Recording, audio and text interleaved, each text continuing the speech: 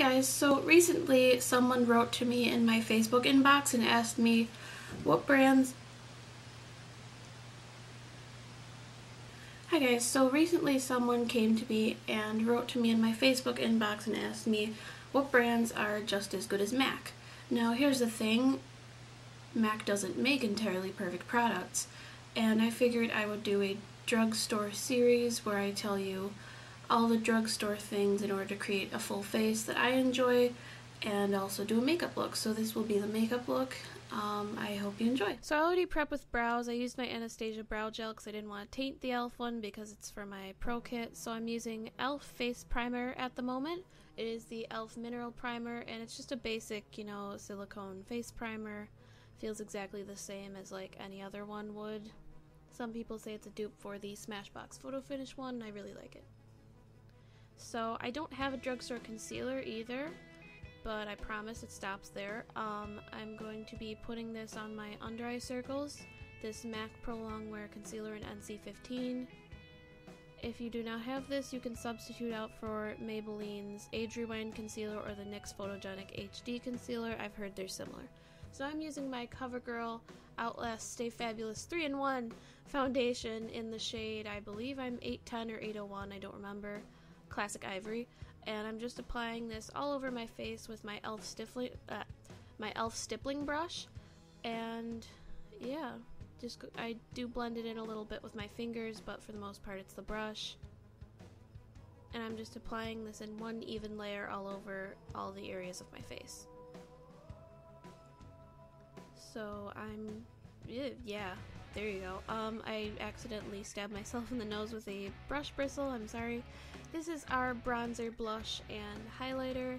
We're going to start with the bronzer and contour a little bit with the NYX Sunkissed Palette. And I'm going to be doing my cheekbones, my nose, my temples, and my jawline with this. And I'm using the two bronzier colors on the left side of the palette.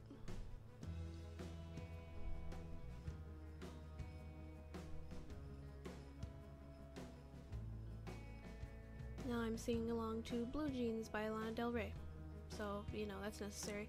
I'm using my CoverGirl Cheekers blush in Rose Silk. This is very old, thus the face. It has a little bit of a baby powder smell, which I kind of dig, but I feel like that would bother some people. But it just adds a nice pink flush, and yeah, throwing that on the apples of my cheeks. We're gonna wait for highlighter because if I have any fallout with the eyeshadow, I will dust away the highlighter. I didn't get a shot, but I'm priming my eyes with the Maybelline Too Cool color tattoo. Too Cool is the color name. It's like a shimmery white. This will help the colors pop and keep our eyeshadow on all day. And I'm just applying this with my finger.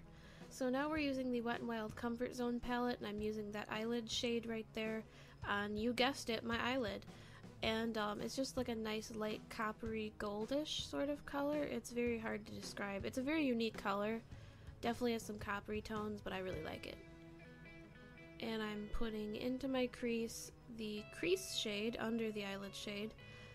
And I'm going to be using my Sigma E25, which, by the way, I got this in my Pro Welcome Kit, and it's an awesome brush if you do want to invest in a high-end set of brushes.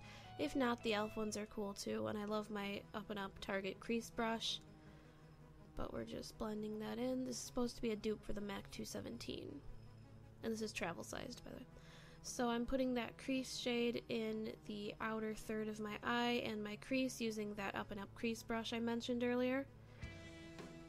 And yeah, I feel like that brush blends darker colors together really easily. And I'm using the E25 again with the brow bone color, and I'm also using that second color from the Coastal Scents Revealed palette in my inner corner, but I accidentally must have cut that out of filming. So now we're going to be lining our eyes with the Rimmel Scandalize Eye Kohl in black, and looks like my clips are out of order. And yeah, I'm just putting this all over the eyelid, as in like before I wing it out, and I'm going to be smudging this out with a smudger brush, which is basically like a sponge tip applicator on a stick. You can essentially use it for the same reasons. And just touching up that color where I accidentally rubbed too much off. And now I'm going to be drawing in my wing. I accidentally got like out of the frame for the majority of drawing my wings, so I just kind of skipped that part. I lined my waterline with the same Kohl, and now we're going to move on to mascara. I love my L'Oreal Voluminous Carbon Black mascara. It is my favorite drugstore mascara of all time. It's just great for volumizing.